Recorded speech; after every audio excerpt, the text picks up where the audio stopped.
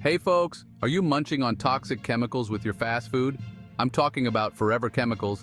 Yeah, it sounds like a sci-fi movie, but trust me, it's real. So what the heck are forever chemicals?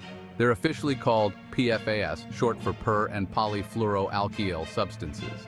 These bad boys are used to make products resistant to water, grease, and stains. Sounds great, right? But here's the kicker. They don't break down in the environment or in our bodies. That's why they're called forever chemicals. Now, you might be thinking, how did these chemicals end up in my cheeseburger? Well, they're often found in the packaging, those non-stick wrappers and bowls. And guess what?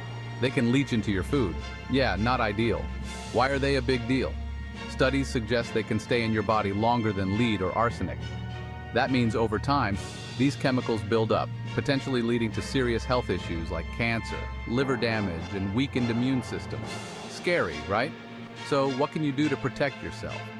First off, try to reduce your fast food intake. Easier said than done, I know. Look for places that use PFAS-free packaging. And be proactive. Reach out to your favorite fast food joints and ask them about their packaging. And removing these toxins from your body? Hydration is your best friend. Drinking plenty of water can help flush out toxins. Also, a diet rich in fiber can assist in moving these chemicals out of your system. But remember, always consult a health professional for personalized advice. So next time you're craving that burger, think twice about what else might come with it. Stay informed, stay safe, and keep enjoying your food just a bit more mindfully. Thanks for tuning in.